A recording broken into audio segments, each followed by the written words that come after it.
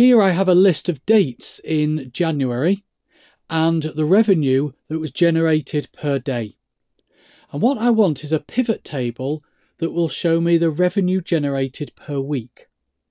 Now I'm doing this in Excel 2016 for Mac, but it's almost the same in the other versions of Excel for both Mac and Windows. Click on Insert, click on Pivot Table, select where the data is coming from. In this case, I'll accept A1 to B68.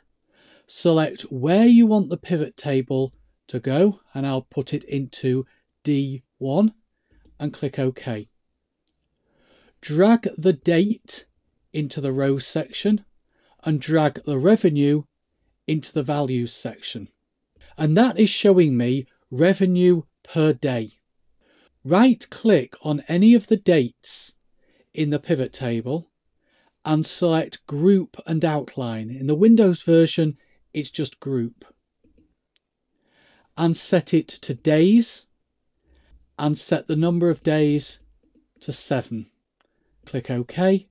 And now we have it showing me the revenue per week because I've grouped it into blocks of 7 days.